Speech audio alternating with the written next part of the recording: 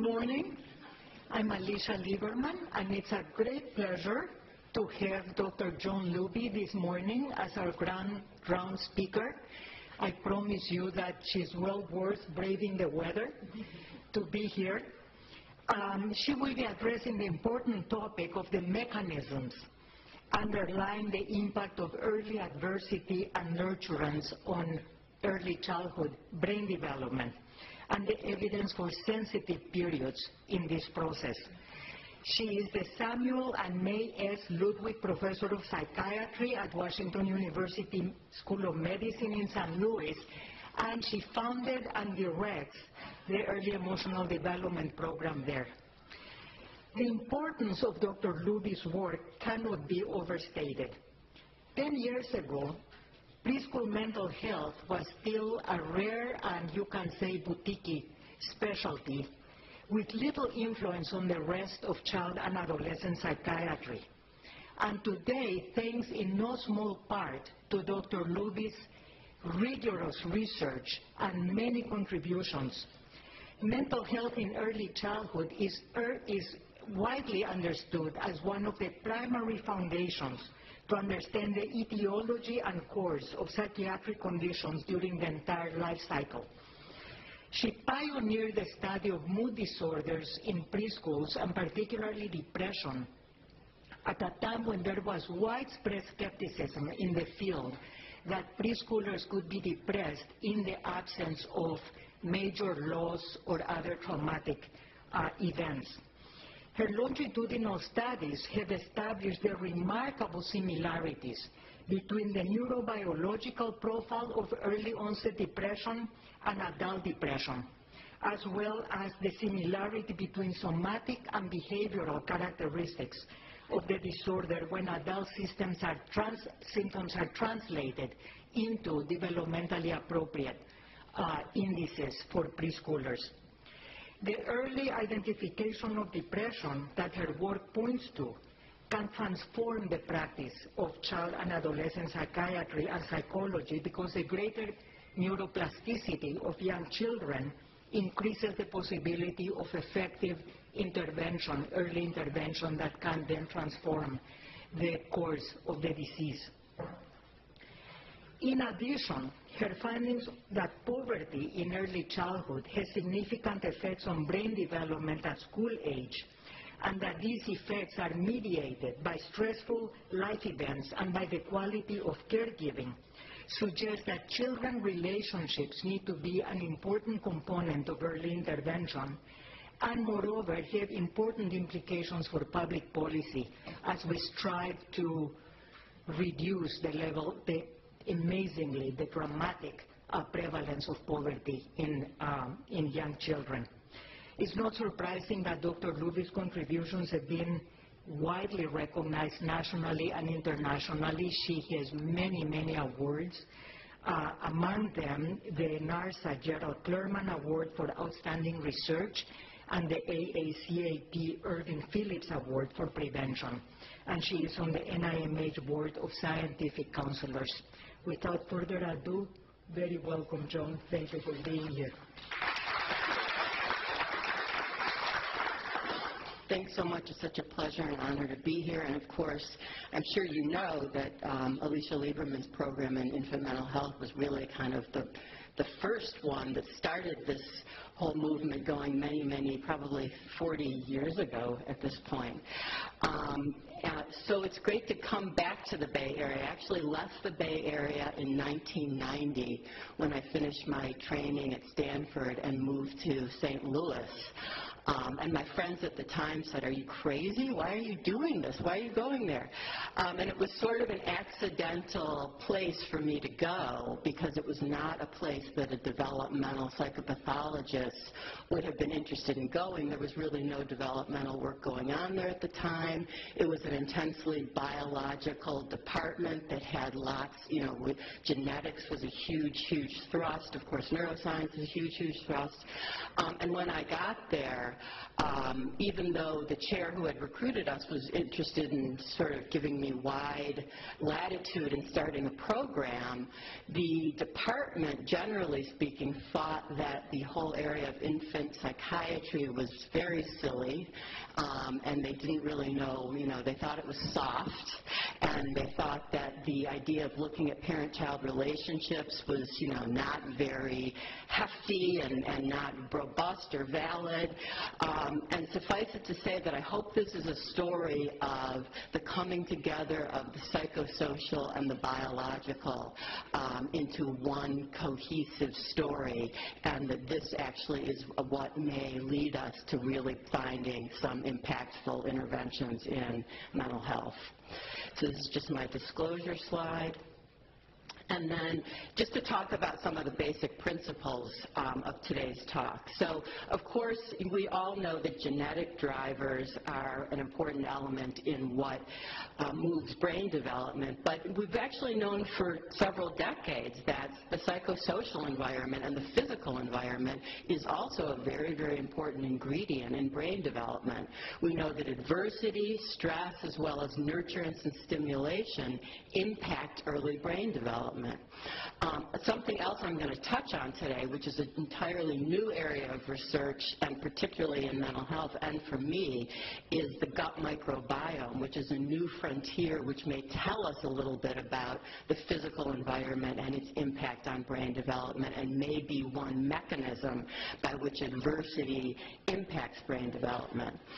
The other thing that is so compelling about early childhood mental health, as Alicia just mentioned, is the idea of sensitive periods. So periods in brain development when the brain is particularly susceptible to the influences of the environment, and that this could really represent a window of opportunity for treatment. If we were growing vegetables, we would be all over sensitive periods. And, when we're growing humans, I think we really need to think about this as well.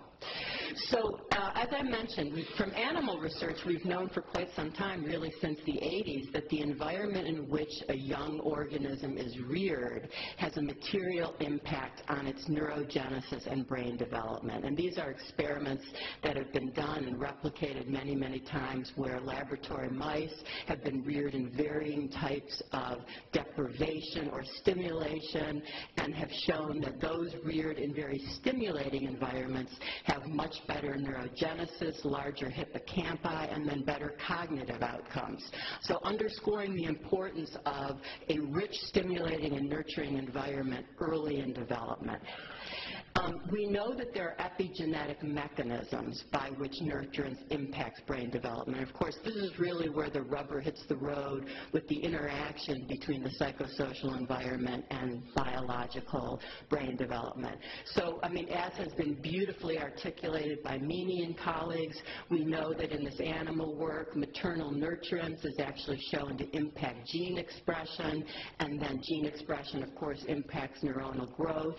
And this has been demonstrated through animal models where rats who engage in high nurturing behavior, which is evidenced by high licking of the offspring, the licking results in demethylation and receptor proliferation, and then those offspring have larger hippocampi, better stress coping, and importantly, are also more nurturing to their own offspring. So when I look at this slide, I think, could there be anything more important to our society than this phenomenon? So we've had an opportunity to take a look at some of these issues in a longitudinal study that we've been conducting for about 15 years now, which we call the Preschool Depression Study. And this study was launched really with the initial aim of addressing the question of whether children under the age of 6, particularly we were focusing on 3 to 6-year-olds, whether they could have a clinical depressive disorder. At the time, there was broad skepticism about that. As you well know, it really wasn't until the 1980s that people even accepted that children at school age could have depression. So we conducted a study where we screened a sample from the St. Louis community using a screening checklist. We oversampled children with symptoms of depression. We included children with symptoms of other disorders, and we also included children who were healthy. We then wanted to address the question of whether children ages 3 to 6 could manifest depressive symptoms, whether those were different than children who had other psychiatric disorders, and whether that was different, importantly, from just the normative extremes of sadness or irritability that we sometimes see in early childhood. And that's actually been one of the real quagmires in infant preschool mental health, given the broad emotional expressions that young children have. There was a great deal of skepticism that, you know, these weren't just transient problems that children would grow out of. Well, to summarize, what we found was that, yes, there was a specific syndrome of preschool depression that was different than kids with anxiety. It was different than kids with externalizing disorders.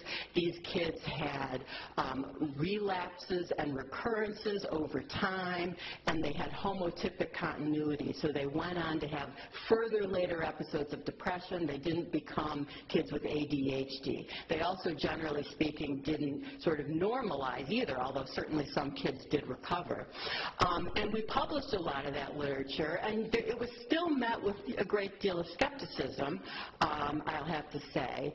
It wasn't until we started doing studies, we started doing neuroimaging of the study sample, that the game really changed. And when it changed in my own department, I know it would change in the rest of the world.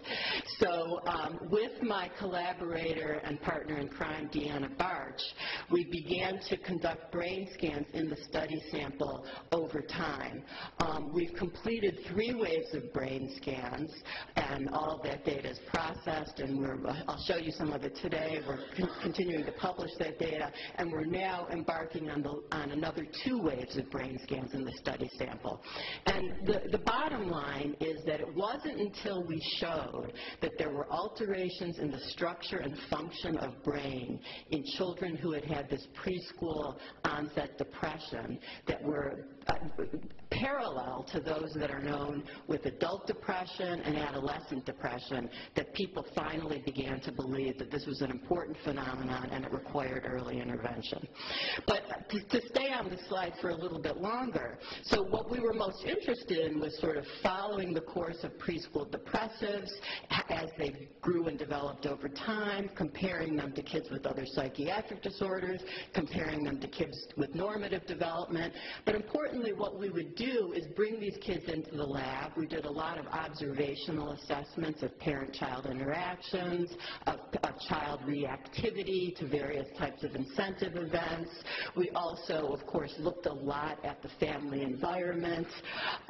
And because of that, even though we've been most interested in depression, the study sample has revealed a lot of interesting secrets about the early effects of the psychosocial environment on brain development, which I'll tell you a little bit about more today. So along that line, because we were so focused on parent-child relationship, because anyone who is in infant preschool mental health focuses on that, because there's no such thing as a baby, as Winnicott would say, that the child is intimately dependent upon their primary caregiver. And for that reason, to really understand the adaptation and functioning of the young child, you have to assess the parent-child relationship. So we have multiple observational measures of parent-child relationship. And what we found when we looked at scan 1 is the children who had had high maternal support during the preschool period had much larger hippocampal volumes at school age, similar and perhaps parallel to the animal data that I showed you.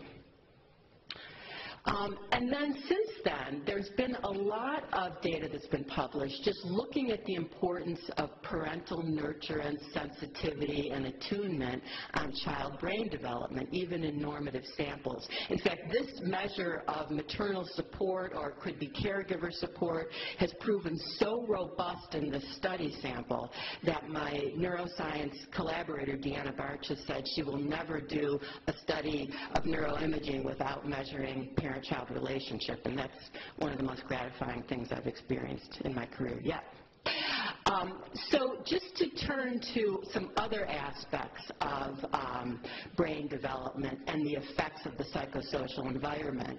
Over the last 5 years in particular, there's been a great deal of interest of the effects of adversity, poverty, psychosocial stress on brain development. And a number of groups have looked at this and shown very clearly that children who are exposed to psychosocial adversity, as evidenced by living in low socioeconomic environments, have very different trajectories of cortical gray matter. Those children who are exposed to low socioeconomic environments have a much flatter slope of their gray matter development compared to those reared in high socioeconomic environments. And importantly, there's similar findings looking at surface area of brain as well. So we also took a look at this in our study sample because, as I mentioned, we were measuring things like income to need and parental education and those types of things largely as a control variable because we needed to account for that when we were looking at the effects of depression. What happened is that when we accounted for that, the effects of this variable was so robust that we started to chase it down a little bit more intensely. And what we've shown is that children who were reared in income to needs, or this is how the federal government defines poverty, how much income is coming in and how many people have to share in that income. Of course, the federal poverty level is actually set at a very, very low level. So people living even a standard deviation or 2 standard deviations above the poverty level many times are effectively living in poverty depending upon where they live.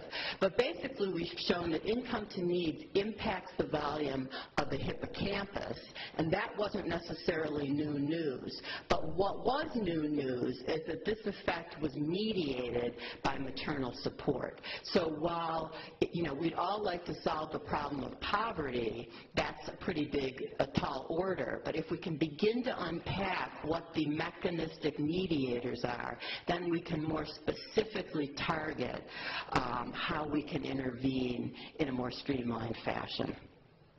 So another thing that people look at when they look at the effects of adversity on brain development are, of course, income to needs.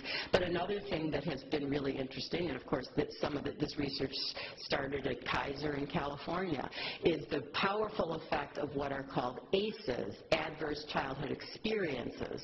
And as you know, I think it was in the late 70s, Folletti and colleagues published data showing that people who are exposed to high adversity early in life have very poor health outcomes and poor mental health outcomes. Actually, that data was published, I think, in the late 70s and really has not received the attention it deserved until more recently. I mean, and again, I think it has to do with the need to have tangible biological markers of these things.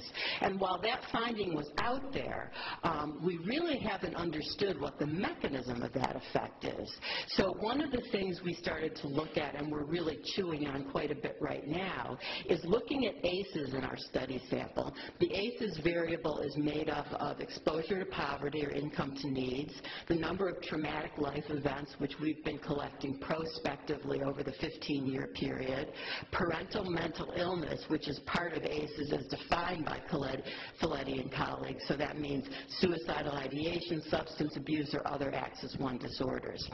And then what we did is we took a look at the effect of ACEs on frontal cortical volumes, because this is where the literature tells tells us to go. This is where the effect of early adversity has the most impact. And basically what we found was when we apply multiple comparisons corrections, the area that stands out and survives those is the inferior frontal gyrus. So this is the region that appears to be, the frontal cortical region that appears to be most impacted by the experience of early childhood ACEs.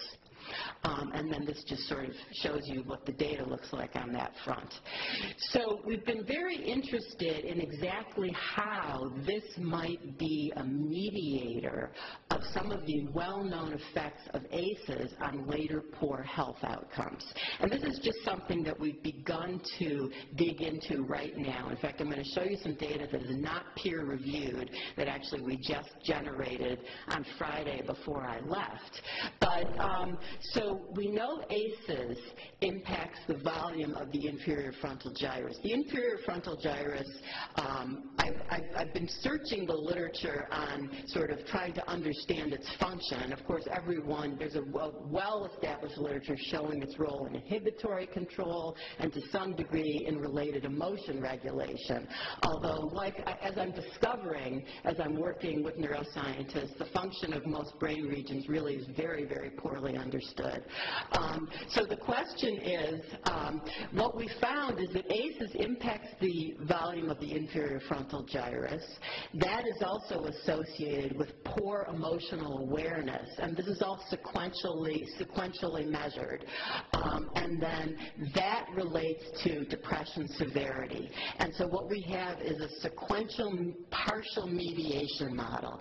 ACEs is leading to later depression severity. It's related to later depression severity, and it appears to be mediated by a decreased inferior frontal gyrus volume. That results in children who are much less aware of their emotional states and unable to express their emotional states, and that appears to lead to higher risk for later depression severity. It's not a complete mediation because you still have an effect of ACEs on later MDD severity, but some of the effect is through these mechanisms. So it begins to suggest some understanding of the mechanism of early adversity on later poor mental health outcomes. Now, similarly, I was actually going to show this a little bit later, we also took a look at a similar model looking at global physical health outcomes in this study sample. Keeping in mind, this is a study sample that was recruited, remember, largely for having high rates of depressive symptoms early in life. Some had other psychiatric disorders, some were normal. We actually excluded children with chronic and serious medical conditions. But of course, as we've been following the sample over time, many kids do acquire medical conditions, and we see a very similar mediational model here. I'm going to explain later some theoretical work that has looked at the effects of ACEs on inflammatory processes, and that these inflammatory processes may be what leads to poor global health outcomes later. All of these things related to adversity and low income to needs. So on another front, my colleague Deanna Barch has taken a look at poverty and brain connectivity. Most of the work that's been done on the effect of poverty on brain development has looked at structural outcomes. This was, she published this paper earlier this year, and she was looking at networks related to emotion regulation. So she looked at the positive network between the hippocampus and other regions important for stress reactivity, hippocampus and amygdala, and she also looked at some negative regions between the amygdala, hippocampus, and other cortical areas of controlling emotion reactivity. What she basically found was that looking at this same study sample, she effectively measured income to needs at time 1. So we looked at the level of poverty children were experiencing. She looked at functional connectivity at scan 1 between these negative networks and positive networks. And then she looked at depression at scan 1 as well. And basically what she found is that the connectivity between the amygdala and hippocampus and these cortical control regions was impacted by income to needs, and that this mediated the risk of income to needs and later depression severity at the time of scan. So one of the first findings looking at alterations in connectivity related to income to needs, and it as a mediator of the relationship between income to needs and later risk for depression. Okay, so the other thing, I mean, as I mentioned, the main thrust of the study that we've been doing has really focused, of course, on early childhood depression. We got kind of distracted and now are very invested in this issue of exposure to adversity, poverty, and ACEs.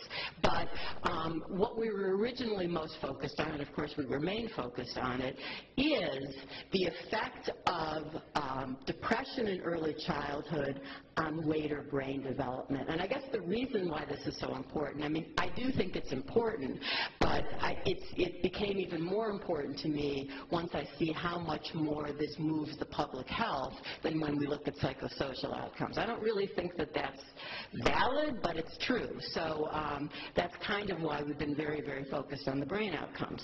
So one of the things we wanted to take a look at, since we've had the opportunity to have this prospective follow-up, is we basically looked at kids' mean depression severity score over the first 5 waves, which is sort of between the ages of about 3 and 7. And we measured depression using the semi-structured diagnostic interview, the PAPA. It was designed by Helen Egger and colleagues at Duke, and it was really one of the things that catalyzed the field because it asked age-appropriate, developmentally adjusted questions to access symptom states. So this will give you a full diagnostic profile on young children. We looked at the early depression load that these children were experiencing, and then we looked at volumetric outcomes over the first 3 scan waves. So we're not just looking at one outcome, we're actually looking at how the brain is changing over these 3 scan waves. We were interested particularly in gray matter development. I've already shown you some data showing that gray matter development was very much impacted by several psychosocial factors. So really what we're asking is how does the exposure to being in a depressed state when you're a young child, how does that impact the way your brain develops over middle childhood and early adolescence?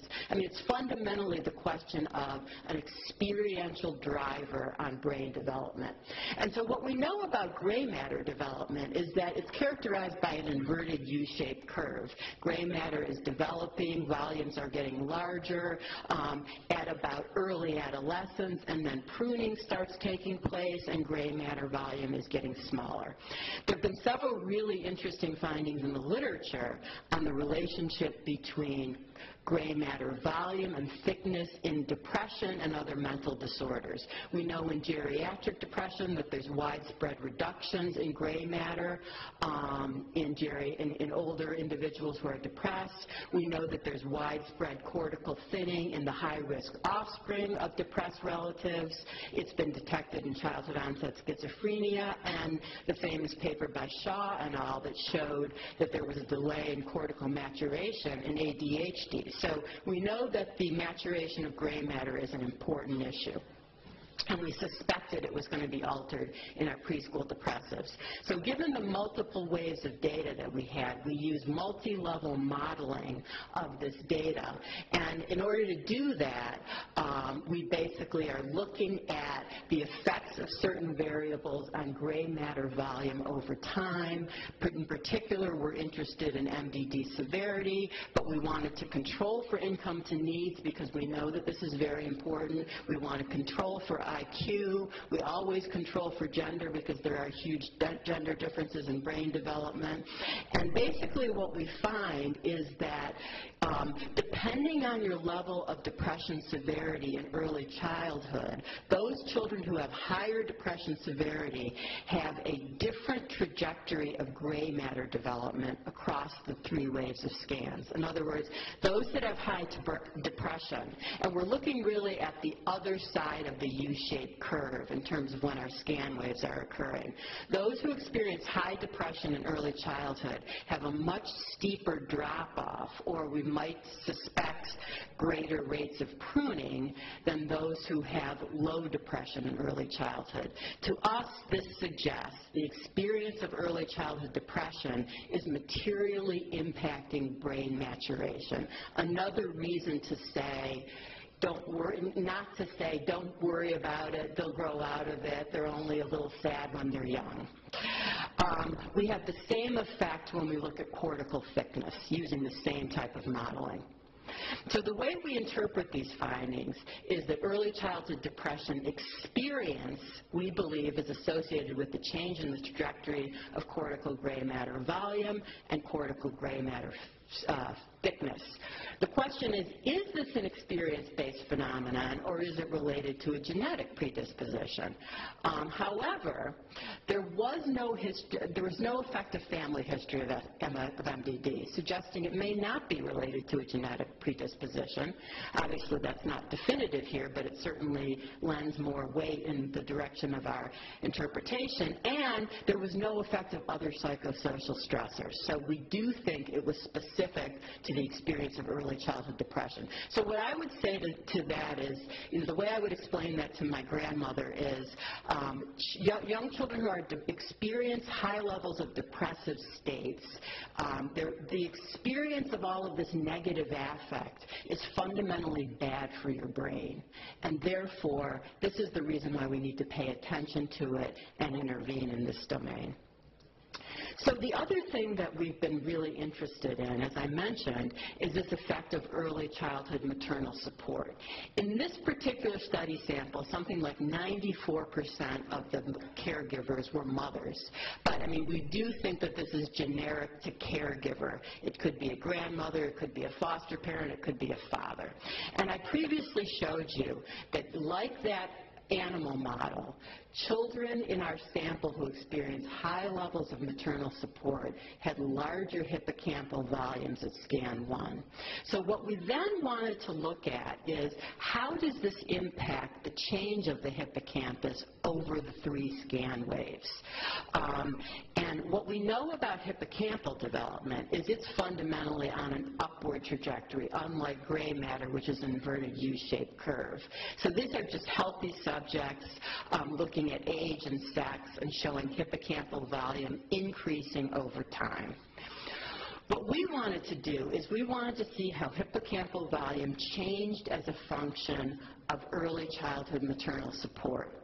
And what we found was an effective time. That is, children who experience high levels of maternal support, and remember, this is an observational variable. It's not just mothers coming in and rating their own parenting. It's blind raters rating the parenting in the context of a mildly stressful scenario. So this is one of the reasons why we think this data point's been so powerful.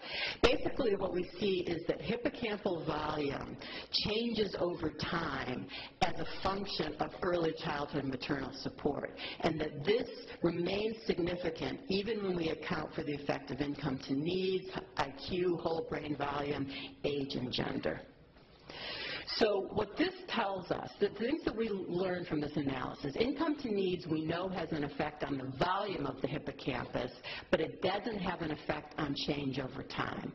IQ had an effect on the volume of the hippocampus, but it did not have an effect on change over time. Gender has an effect on volume, but no change over time. And then, actually, I'm going to talk a little bit about this a little bit more later, but the idea is that maternal support experienced during the preschool period is what predicted change in hippocampal volume over time, not maternal support at school age, suggesting there was a sensitive period. So this is just what the modeling of the MLM looks like.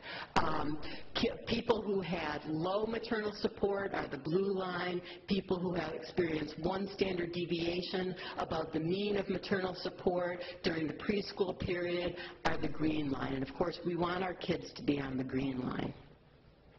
So this is just a schematic kind of suggesting maybe this is the same phenomenon that Meany and colleagues have illustrated so clearly in laboratory animals, that something about maternal support seems to impact the growth of the hippocampus, and not only does it impact the growth of the hippocampus, it even impacts its trajectory over development, which is tremendously important because, of course, the hippocampus is a hugely important structure for adaptation, cognitive functioning, and emotion regulation.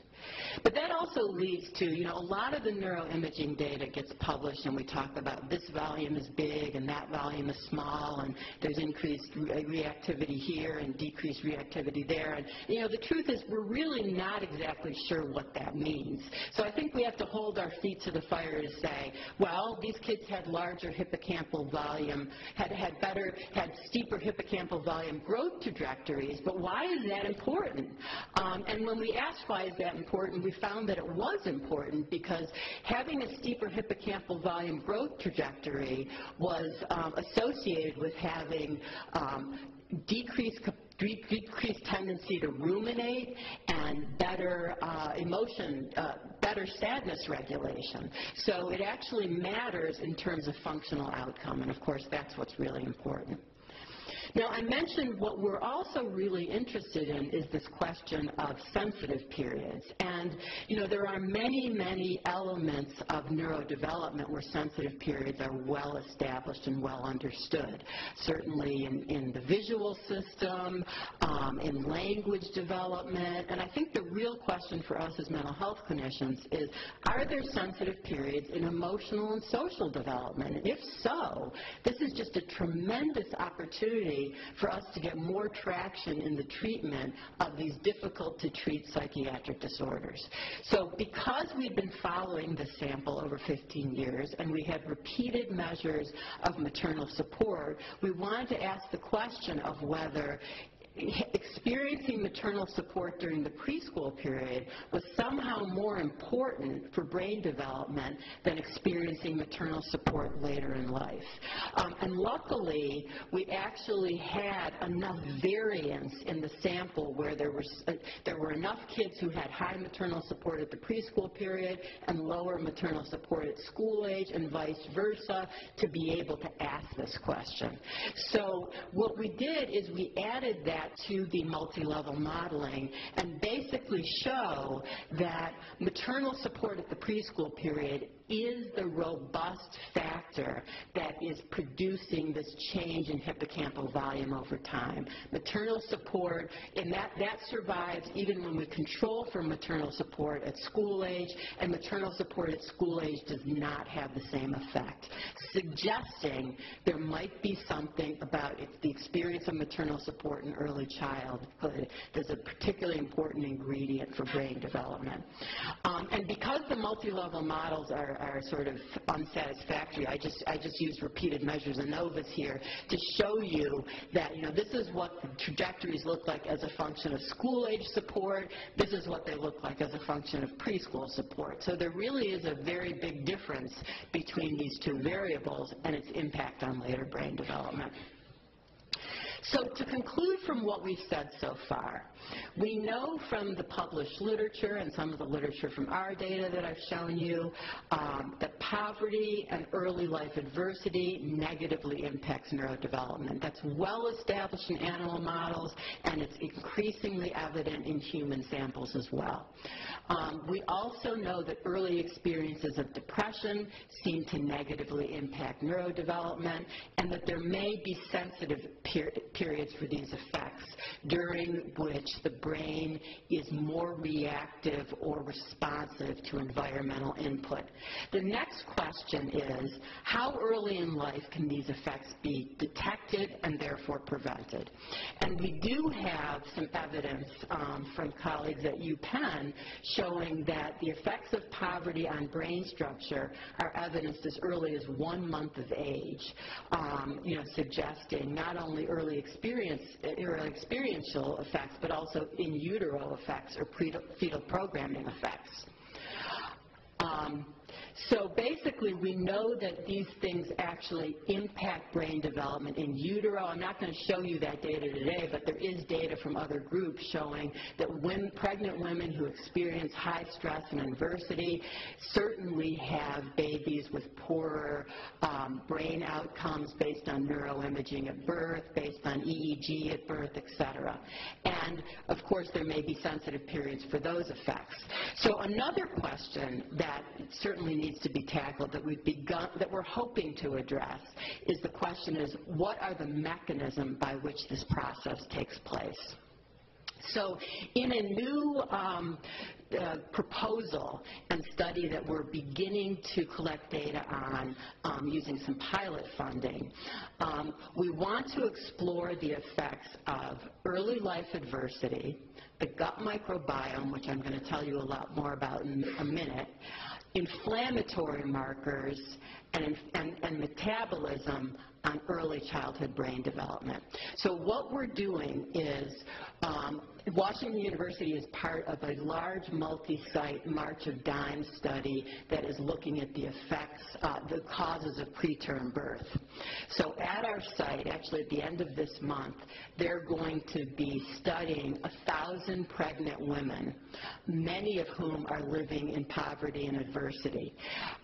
And what we plan to do is to interview these women during each trimester of pregnancy to assess how much adversity and psychosocial stress they are experiencing, to use serum samples to measure inflammatory markers in these women's blood, to look at the gut microbiome of the pregnant mother, which is something that you do by collecting stool samples and then genotyping the stool samples, and there's a big body of researchers at WashU who are intensely into this. What I learned is that certain types of people really get interested in that. It's actually almost as expensive. It's about as expensive as brain imaging, actually. So it's not for the faint of heart. And then what we plan to do is to image the babies at birth, follow them psychosocially over the first 5 years of life, and also conduct another brain scan when they are age 2. Age 2. So the mechanistic model here is the idea that the pregnant mother who's experiencing stress, this impacts her inflammatory markers, which impacts her baby's developing brain. We suspect we will see differences in the brains of the offspring at birth, and then we will look at the development of the baby's gut microbiome, because the gut microbiome is well known to be very, very sensitive to adversity and stress, and that's been well studied. And then see whether the theoretical model is really that stress causes alterations in inflammatory markers, and then these women are in a hyper-inflamed state that produces the same type of thing in the babies. That influences brain development, and the inflammatory response is also materially impacted by the microbial composition of the gut as well. So we're thinking that these are some of the mechanisms by which adversity impacts the biology of the growing fetus baby and impacts their brain development. Now, in a similar line of work, our collaborators on this study, Greg Miller and Edith Chen, have looked at something called the pro-inflammatory phenotype. And this is how they've explained the effects of ACEs on poor health outcomes, or this is the theoretical model that they're looking at. They basically argue that children who are exposed to socioeconomic disadvantage or adversity basically have, which is characterized by family instability, low nurturance, high conflict, high exposure to violence, poor nutrition, that these children develop what we call a pro-inflammatory phenotype. And they, of course, have evidence to show that this is the case. These children's inflammatory systems are sort of hyperactivated as if they're on alert. But they stay in this hyperactivated state even when there aren't microbial invaders, producing sort of like a state of low inflammation, which is fundamentally bad for health and we suspect may be bad for brain development. So they have this mild chronic inflammation. They're resistant to inhibitory signals. That's been demonstrated in humans using empirical data. And they have these aggressive microbial responses. This makes them very vulnerable to chronic disease, and we also believe it may impact brain and make these children have poor impulse control and make poor health decisions, which also contributes to these poor health outcomes. So one question is, how does the gut microbiome play a role in this? And so this is, a really new area in medicine that that's developing a lot of traction right now. Honestly, I really learned about it for the first time when I met up with my collaborators at WashU. The idea is that we all have this highly adaptable microbial organ in our guts. And this microbial organ is critical to the biotransformation of food into energy, which of course is absolutely essential in the growing human. It plays a key role in neurodevelopment, and there's increasing interest in this, which I'll tell you about more in a minute, about the gut-brain axis and how the gut is related to the production of neurotransmitters and to brain development. Importantly, the gut microbiome is formed during the first 2 to 3 years of life. As I mentioned, it is responsive to adversity, and it's sensitive to a variety of environmental exposures. Now, thinking about the gut-brain axis, there's an emerging body of literature in both animals and humans showing that the composition of the gut microbiome is associated with behavioral outcomes. So depending upon the composition of your gut microbiome and the different types of microbial systems that you have, levels of depression and anxiety appear to be altered. People who take probiotics, these have been shown to have some effect on mood and anxiety.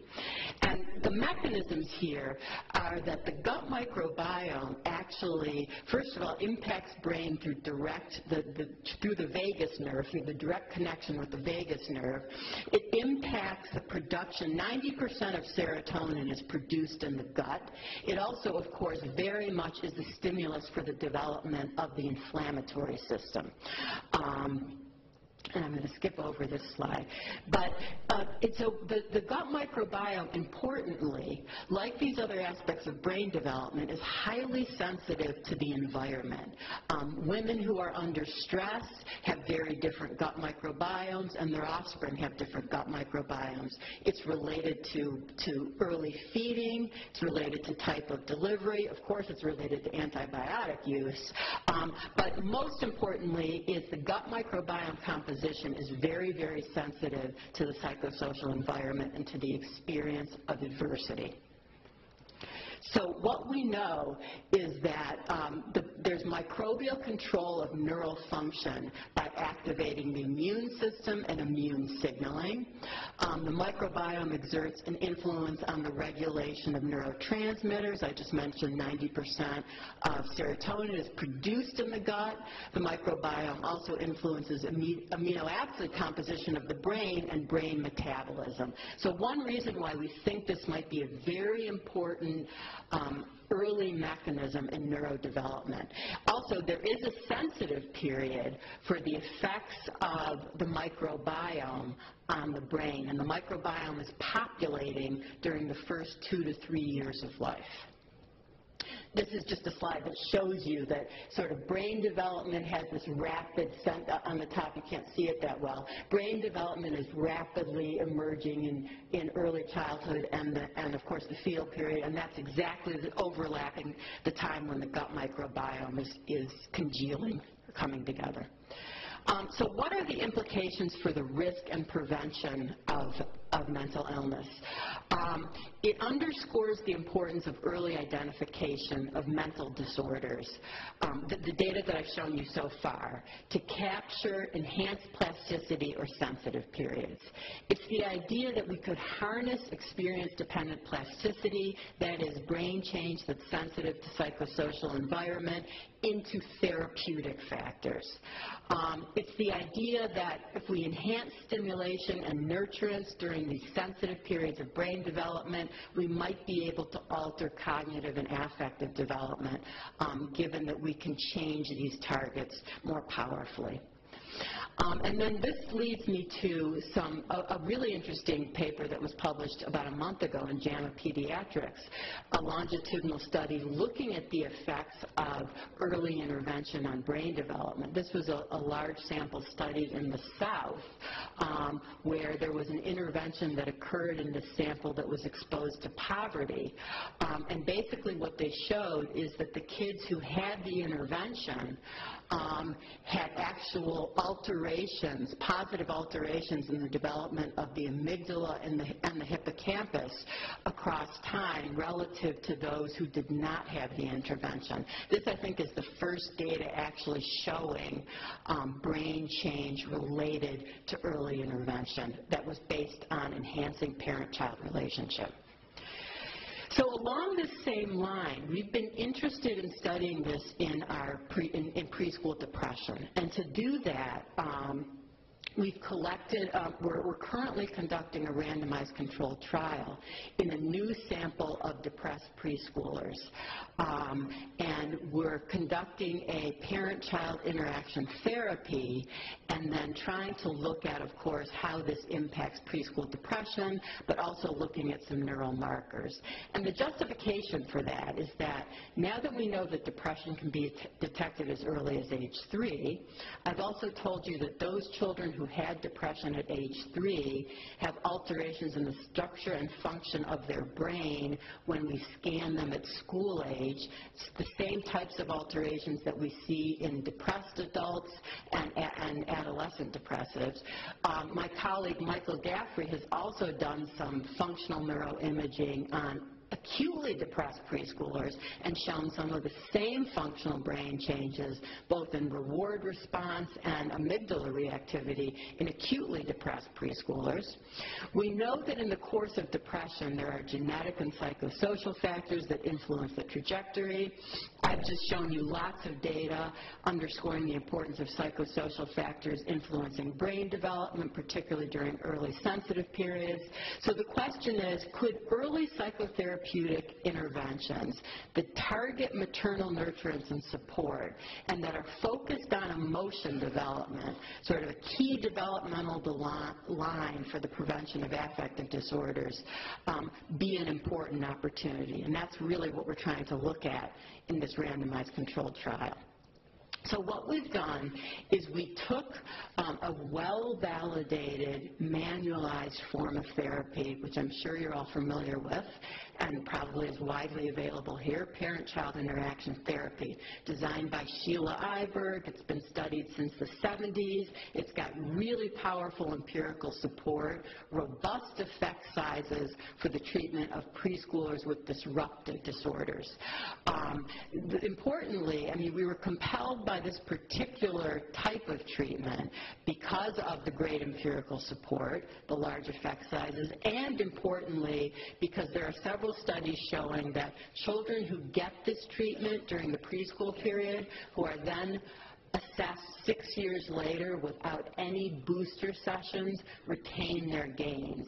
So it's sort of this exciting possibility that it might capture some window of opportunity.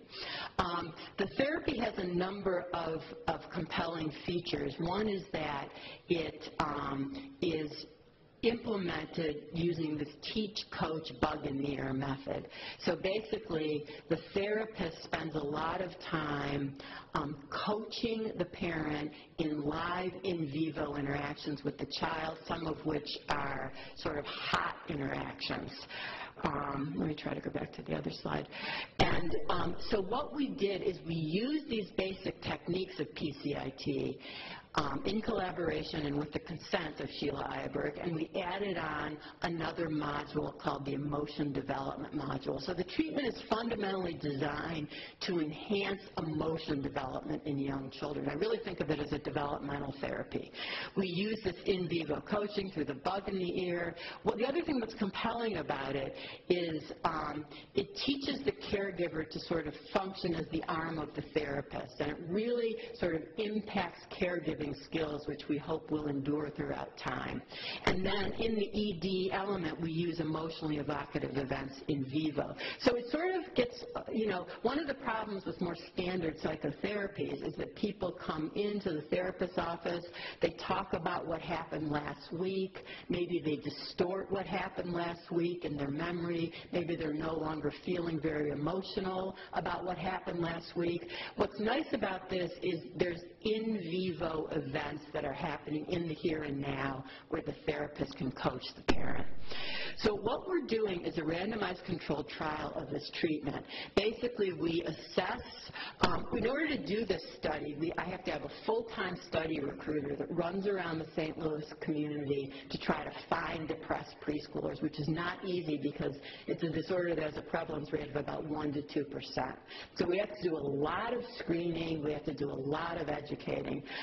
We then do a baseline assessment, and then those children who meet criteria are either randomized to the immediate treatment or they're randomized to a weight condition, and both are assessed, and then after the weight condition, those people also get the treatment. So it's worked well to enhance participation because everyone will get the active treatment.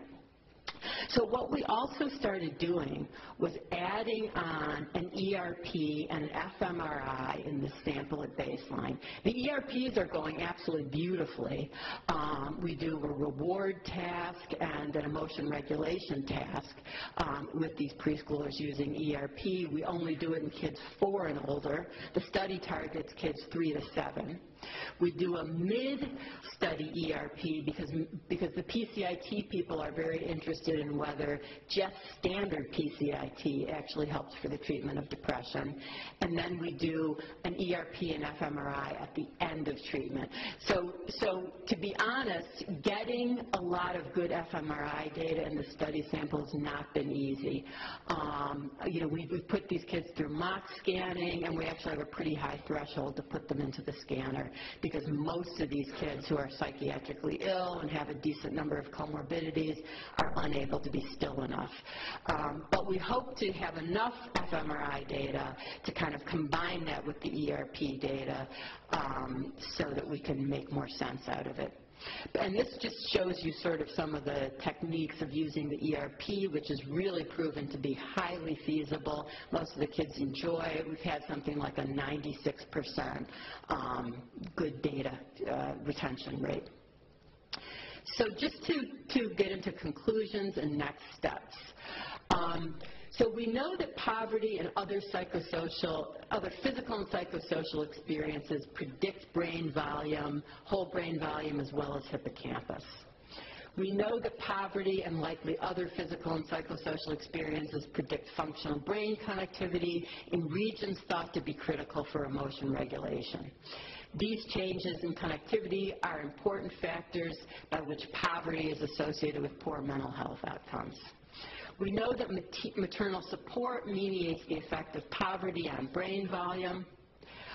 And we also know that there's evidence that psychosocial intervention alters this pathway. And so many different people are doing different kinds of studies building on these principles. One, the idea of income transfers, the idea of educational augmentation, or family support and parent-child interaction therapies. And this is, I hope I've given you enough evidence to underscore why I think this is such a tremendously important and fruitful area.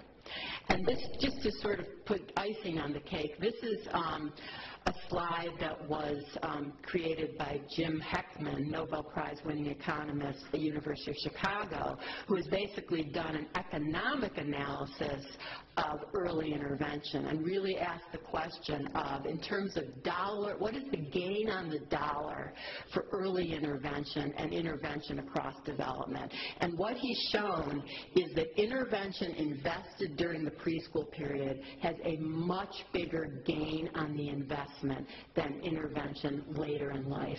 Perhaps what I see this is sort of a bird's eye view of these principles I've talked about today, about sensitive periods, the effect of the psychosocial environment, and the windows of opportunity for change. And then this is just to thank the members of my lab who have carefully and patiently collected this data over the 15-year period. And of course my collaborator Deanna Barch, who I would be lost without. All right, thank you, that does it.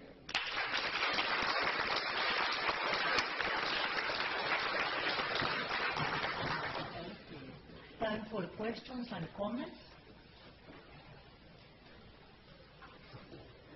Yes. Thank you.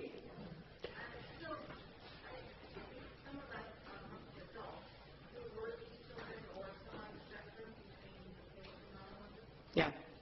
What do you suggest in terms of teaching or anything that might be helpful to relating concepts and findings that might be useful for adults?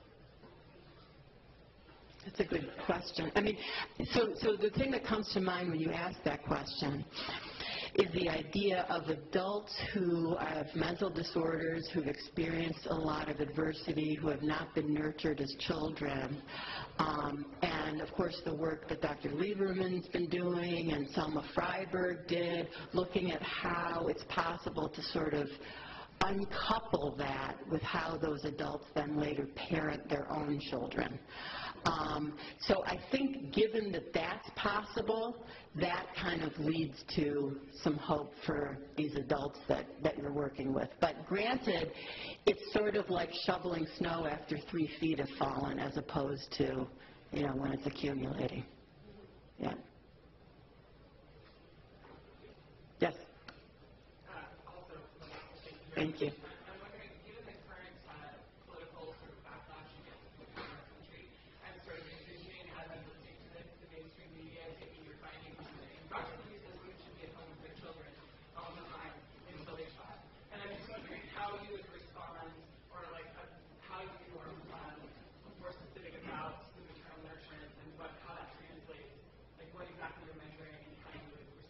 Yeah. So the question is, given the changes in our society and politics and the backlash against women, and that you're so lucky you're here in California protected from it all, because I'm from a red state, how you could imagine the mainstream media taking this information and saying women should stay home with their children. I've had the mainstream media distort lots and lots of findings, although I honestly have not come across that one yet.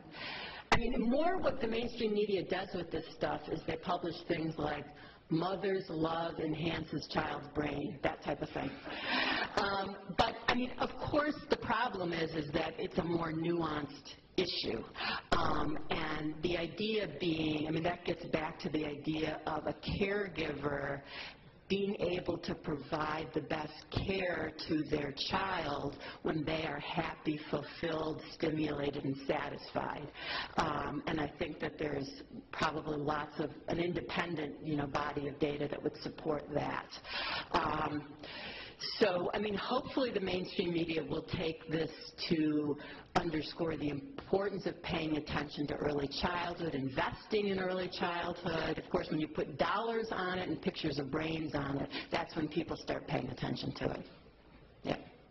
Yes? Speaking of pictures of the brain, of course, that's emphasized because that's the source of funding. I guess that might rely on accounts, too. Yes.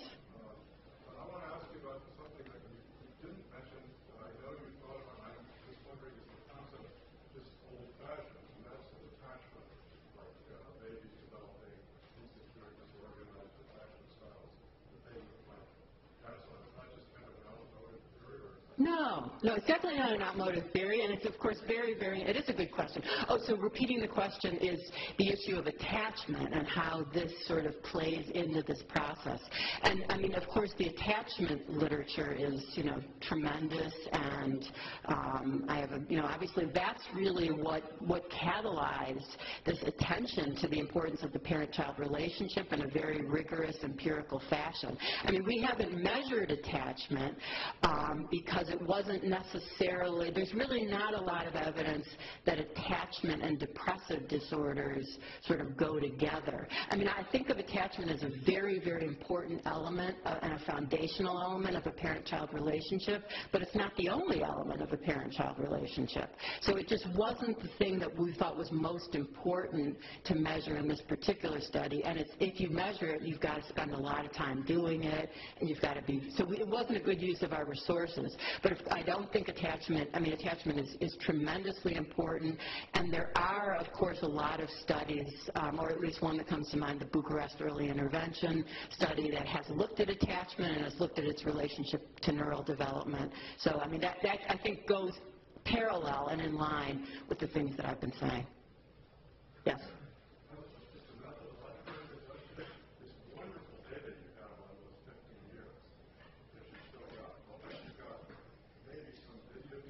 Yeah. Yeah. Mm-hmm. You can go back and get some data out of that, which might be a very interesting variable. The other methodological suggestion is, of course, the data presentation was of summarizing groups, like the lines. Yeah. You also have individual cases. Yeah. Scatter plots.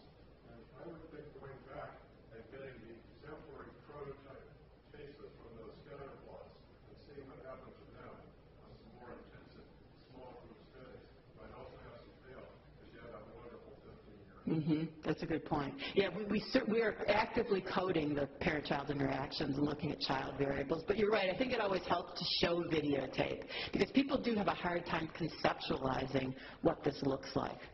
So it's a good suggestion. Yes? Hi. Thank you so much for the talk. Two questions.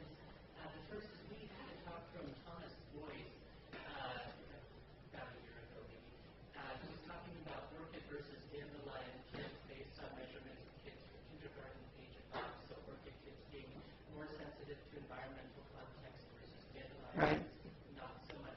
And I'm wondering whether you see any evidence for ingrained kind of biological subtypes within your kids based on your current data, or whether that's something you're interested in exploring.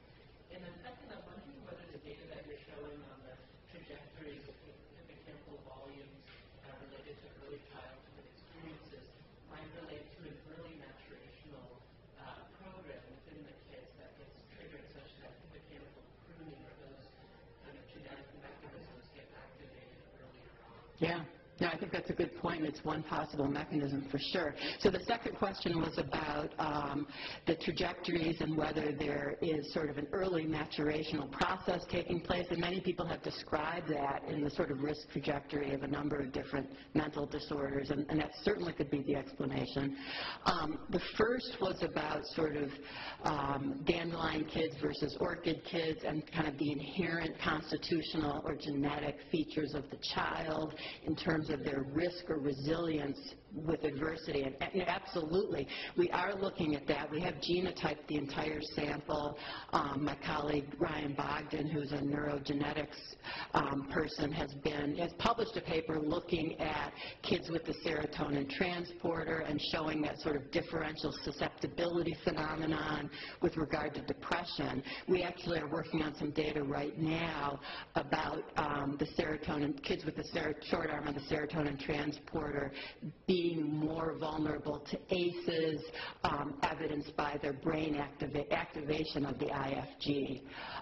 So yes, there is evidence of that, and of course I do think that's an important underlying factor. The problem is I think to study those kinds of things, you need much larger sample sizes than what we have here. Yeah. Yes? Sorry, I'm still just curious, what exactly was measured for maternal support? So what was, we actually use something called the weighting task that's commonly used in developmental psychopathology research.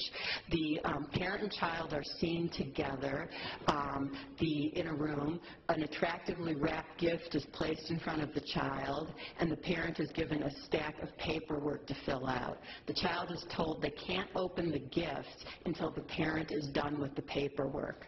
So then the child, of course, is very anxious to open the gift, and we code how the parent either supports, reassures, or fails to, or is harsh and punitive in that circumstance. I see it as a lot like what happens when you come home from work and you're cooking dinner and your kids are wanting your attention, and just how you manage that.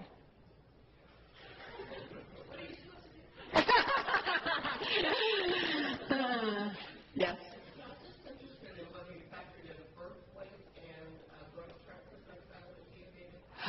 We actually excluded kids who were trainees, although we unfortunately some kids we do have a sort of late preterm group that one of my colleagues has published on, and we've looked at some of those effects on brain development and maternal depression. We haven't really looked at, we're trying to obtain growth records on the sample right now, because I do think that's quite important. Yes? Hi. Thanks. I was wondering with the imaging study, so you showed that really, connection and so forth, so that's really but I'm wondering, do you think you missed that critical sort of sensitive time period if you were intervening, because are there any data sort of showing that you can still alter the trajectory of I don't know of any data showing that. Oh, the question is the finding looking at the importance of preschool maternal support on the trajectories of brain volumes, and if you miss that period, essentially, could it still be meaningful, worthwhile, and effective to intervene later? And I don't, and could that still impact neural development? I mean, I don't know of any studies that have looked at that, but I would strongly suspect that it would, just based on the efficacy of treatments later in life, just based on even, studies looking at neuroplasticity in adults and in geriatric patients. Of course, there's this whole new area of work, which I didn't talk about because it's sort of out of my sphere, the idea of reopening sensitive periods using certain types of pharmacologic probes.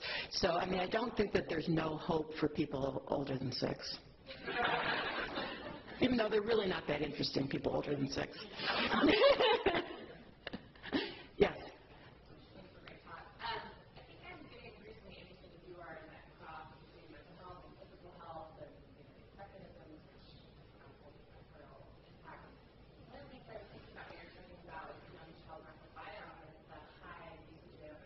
Yeah. More about low-income children having a lot more infections and illnesses and greater research to doctor, et cetera. And if anyone in your group or any of the literature would be thinking about that interface in terms of greater risk of having infectious illnesses and then being prescribed antibiotics, and that would perhaps play a role in this poverty and use. Right. I mean, I know that they account for it. They very, very carefully account for antibiotic use whenever they do this work. I don't know of data that has linked that as a factor, but I suspect people are looking at that, for sure. Yeah. All right, thanks so much for your attention.